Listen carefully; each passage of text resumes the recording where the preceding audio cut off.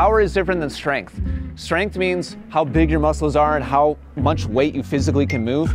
Power is how quickly you can move that weight over a certain period of time. And that's what we really need on a serve to get maximum acceleration. So to develop that, what you can do is grab an elastic band. This is a 5-pound one, but you can start with 2 pounds or 1 pound or whatever. I have a handle on this, but you don't need that. You can just hold on to it with your hand if you want.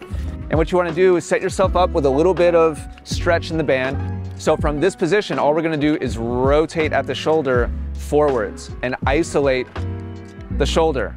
This is a huge lever and power source in the serve, internal rotation of the shoulder, which is a huge part of being able to bomb a serve and add a lot of racket head speed.